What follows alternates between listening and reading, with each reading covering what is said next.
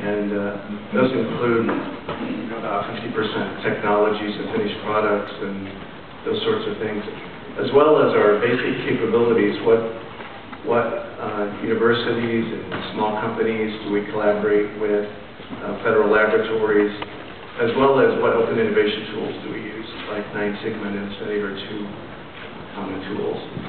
Do you want to share a recent experience about how Procter & Gamble Connect and Develop has been very successful, or if you are very brave, where it has not been successful? Sometimes we learn more about those.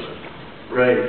Well, a success story from Europe is in our current product of skin products, Olay.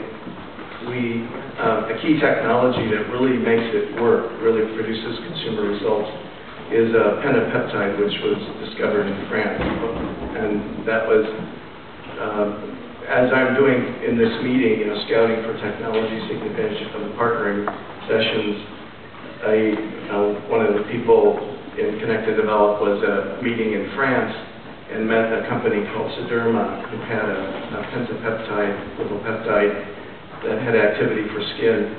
And we engaged in testing in our systems how the peptide performed, and performed better than any. So we licensed from them, worked with the European supplier of the material. Peptides can be expensive to make, and create a product which has really helped our whole skincare line grow dramatically. Good. So, Christos, what has kept you busy recently? Well, thank you very much, Greg. Just a few words about